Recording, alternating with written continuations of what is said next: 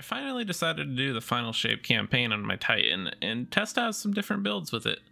Prismatic Titan seems like a good idea with triple consecration and point contact brace thunderclaps, but I decided to go a different route because Shatter just got buffed and Titan is the best class at spawning several different crystals and spamming them all throughout the map.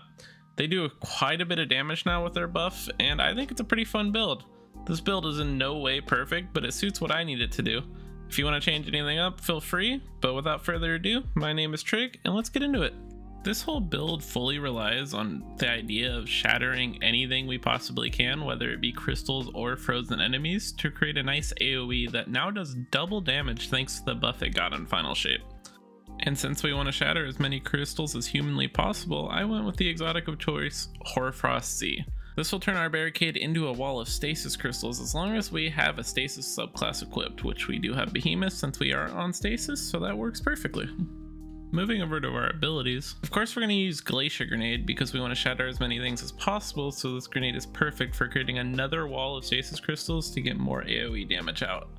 We have Rally Barricade on just because it's Rally Barricade. I don't think the cooldown between the two matters for Hoarfrost Z. I think it has its own internal cooldown, but if it does matter, Rally would be the one that we have to choose. Our only choice of super is Glacial Quake, but we won't be using this super too much because of the weapons we have equipped on this build, but we'll get to that when we get to the weapons section. Our first aspect is Diamond Lance. Diamond Lance is a very unique ability, as whenever you shatter or kill enemies with stasis weapons or abilities, you will now get a javelin that spawns on the ground. You can interact with this javelin to pick it up and throw it at targets, or use your melee ability to slam to the ground, freezing everything around you. It is a very unique ability and very fun just to run around with. You can freeze many different targets with it. It creates a nice AoE, and it's just really easy to shatter stuff with. You can replace this very easily with Cryoclasm so that your slides will not shatter crystals since we're spawning so many, or Howl of the Storm if you want to make your melee ability spawn even more crystals. Those are both fantastic options to use as well. I just find Diamond Lance a little more fun to use. Our second aspect is going to be Tectonic Harvest because it just recently got buffed to add the newly implemented Frost Armor whenever we get a Stasis Shard. This also creates Stasis Shards whenever we shatter a crystal or a frozen target, so the synergy is really good with the build that we are trying to create for giving us very nice damage resistance whenever we pick up those Stasis Shards. Frost Armor is new to the game, but it's very simple with how it works, as each stack of Frost Armor we get will give us 4.5% damage resistance, and we get an extra stack every time we grab a Stasis Shard. This does add up to only a 22.5% damage resistance, which is nothing too crazy, but it's also nothing to forget about. It's very helpful for keeping survivability in the builds, but we can increase this later in the video when we get to our fragments. Speaking of fragments, our first one is Whisper of Fissures. This fragment's very simple, as it just increases the damage and size of our shatter when we destroy a stasis crystal or defeat a frozen target. It's very simple but very helpful towards the build, and always a nice inclusion to the build. Our second fragment is going to be Whisper of Shards. This is a very interesting one because whenever we shatter a stasis crystal, we will get a boost to our grenade recharge rate. Shattering extra crystals gives us more time, up to a duration of 10 seconds. This is very helpful because you can get a little over half your grenade back just from this fragment alone. And if you pair it with our Hoarfrost barricade crystals as well, you can get a full grenade back. So it creates a nice little cycle and starts a little blend of grenade, barricade, grenade.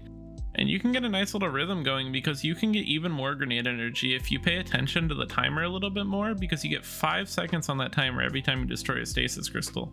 So that means if you space out the stasis crystal destruction every once in a while, you will get extra time on that buff, giving you even more grenade energy. You can almost get a full grenade back if you space them out correctly, and sometimes even actually a full grenade back if you're really min-maxing that timer. It's very helpful to the build. You can spam extra stasis crystals, and that's the whole idea. Our next fragment is Whisper of Torment, which adds more to our grenade energy recharge because whenever we take damage with this fragment equipped, we get extra grenade energy. This did get buffed in the final shape to implement the new Frost Armor mechanic by having it give you extra grenade energy whenever you have Frost Armor. Frost Armor is great because it decreases the amount of damage you take from targets while also making it so you get a ton more grenade energy back. I really noticed when I had this fragment on versus when I didn't. Very, very helpful. Whisper of Rime is our next fragment, and this fragment got a pretty big rework in the final shape because it no longer works how it initially did. Instead, it now buffs our Frost Armor duration and maximum stack count. So without the fragment, Frost Armor will have a maximum of 5 stack count and 10 seconds of duration. With the fragment, this goes up to 8 stacks and 13 seconds of duration. This is significant because it increases our damage resistance amount from 22% to 36%. Extra 10% of damage resistance? Count me in. Now our last fragment is really flexible, as you don't need to have the same one I do on, but I have Whisper of Rending. This just makes it so my primary ammo weapons can one-shot all my stasis crystals, and it just makes it a lot more ease of use for when I'm trying to get that AoE damage. So I'm using a sidearm and I can just one-shot each crystal, destroy them all as fast as humanly possible, and try to get my grenade back quickly. This just speeds up the gameplay, and I really like how fast-paced it makes the build. This is just a nice quality of life update to breaking stasis crystals, as I think it's almost a necessity for these builds, but I know some people don't prefer it and might want to use something else. I would recommend something like the new Whisper of Chill, which makes it so stasis weapon final blows can create stasis shards. So this will make it so you can refresh the uptime of your Frost Armor, as well as giving you extra stacks easier. There are other options you can use, just pick what you prefer the most, and let me know down in the comments if you think something's better. The weapons in this build are kind of catered towards the build. I would say only one weapon is a necessity, but it is our exotic, and that exotic is Aegir's Scepter. At its core, this is just a stasis trace rifle, but if you read its exotic perk, you can read that whenever you get a final blow with this weapon, it generates a slowing burst around the target that you defeated. Think of Incandescent, but with slows. This is very nice because you can freeze targets in the AoE around it very easily if you just get 2 kills, as well as whenever you defeat a target with this weapon, it reloads the magazine from reserves. This is just a very nice AoE weapon to clear a nice room of adds and make it so you don't have to reload as often because you are killing those adds. The cherry on top for this weapon is its catalyst, which reads, if you hold your reload button while you have a full super, it'll slowly drain your super, but while that super is draining, your magazine will double in size, your beam will be twice as strong, and you will apply more slow stacks and freeze targets easier. So doing damage with this weapon applies slow stacks while in this state, and you can freeze targets just by shooting them. This is a very strong addition to the build because your super isn't the greatest on Behemoth Titan, but this makes it so you can turn that not great super into a very nice source of single target damage to any major in your way. As for your other 2 slots, your energy weapon is typically going to be locked into a primary ammo weapon. I chose the World Drop Sidearm because it comes with heal clip and it has a very nice rate of fire, but you can really use any primary weapon in this slot.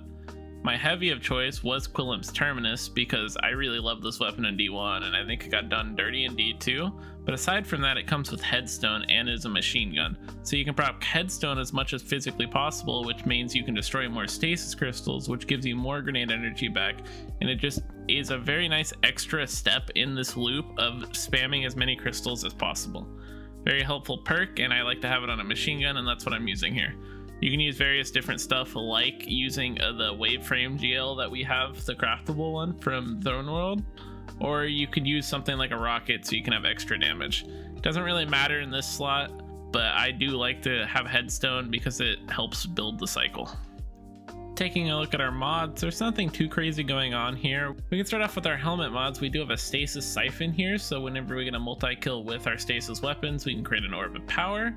Next up, we have Ashes to Assets because those Stasis Crystal explosions do count as grenade kills, so it gives us bonus super energy for our Aegers, so we can proc that catalyst more often.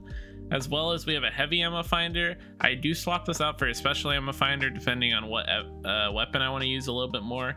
But this is a not needed armor mod, but very helpful because you are using your special and heavy weapon a lot. So you do want to swap between the finders typically. If you have another idea for a slot, this would be the mod to switch out. Moving over to our gauntlets, we are using a firepower because again, our stasis crystals do count as grenade final blows whenever we use our grenade for those crystals. So we get orbs of power from that. We are using focusing strike, which makes it so we get class ability energy whenever we get damage with our powered melee. And then we also have impact induction, which gives us grenade energy whenever we deal damage with our melee. These 2 mods are specifically on here because stasis shards inherently give melee energy, so we will have our melee up a lot. Even though it's not the most useful melee in the world, it will be up a lot of the time because we are generating so many stasis crystals, so we might as well use it to get ability energy back. Your chest piece, use resistances of your choice. I typically use one of each, but go for it. Whatever you are taking on, you can use whatever you need. For our legs, this is where it gets a little interesting. We are using a Stasis weapon surge, so we get 10% extra damage on our heavy and our Aegir Scepter. Then we also have a recuperation, the standard. We get health back every time you grab an orb. We are generating an okay amount of orbs. I wouldn't say anything too crazy, but this does help you stay alive more because frost armor isn't technically enough to keep you alive, but recuperation does add on to the survival factor of the build. And then I have a stasis holster on. This is strictly because I am using an LMG that does not have an auto-loading feature. And I also have Aegir Scepter, which sometimes the mag gets low. It does reload itself over time, but you will find that the mag does get low sometimes. And Stasis Holster just makes it that whenever the weapon's stowed, so if I want to swap off my LMG to Aegir's, my LMG will reload in my back pocket over time. This is a very underrated mod, and I think it works perfectly for this build. Moving over to our class item, we do have the classic build on 4 surges, which is just Reaper. So whenever we use our class ability, which we use a lot because we have 4 Frost C, we will get an Orb of Power on our next kill. Then we have Bomber on, which will just give us a little bit of grenade energy whenever we use our class ability. And then we also have a time dilation to increase our surge timer from 10 seconds per armor charge to 15. Jumping to the artifact, there's not really too much in this artifact that helps with stasis builds, as it's pretty focused on swords and prismatic as a whole. There is one artifact mod, Creeping Chill, in the dead middle of the artifact that makes it so your stasis weapon funnel blows against slow or frozen targets release another burst of slow. Aegir Scepter already does this pretty well, but this just makes it super consistent. It's not necessary, but you might as well grab it because there's not much else in this artifact.